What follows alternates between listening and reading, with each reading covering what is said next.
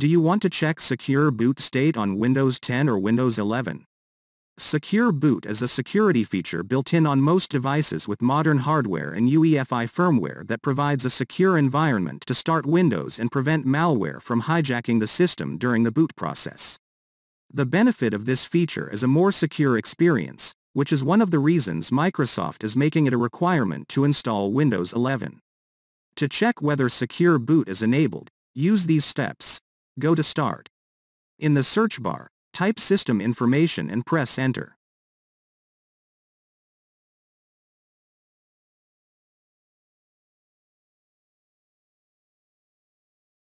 System Information opens. Select System Summary. On the right side of the screen, look at BIOS mode and secure boot state. Check the BIOS mode information. If it is reads UEFI, you can enable secure boot. If it is reads legacy BIOS, you can enable the feature, but it will require additional steps. Check the secure boot state information. If it reads on, it's enabled. If it reads off, it's disabled or not available.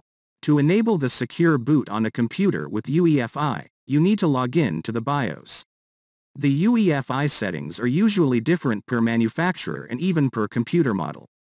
As a result, you may need to check your manufacturer support website for more specific details to find the corresponding settings.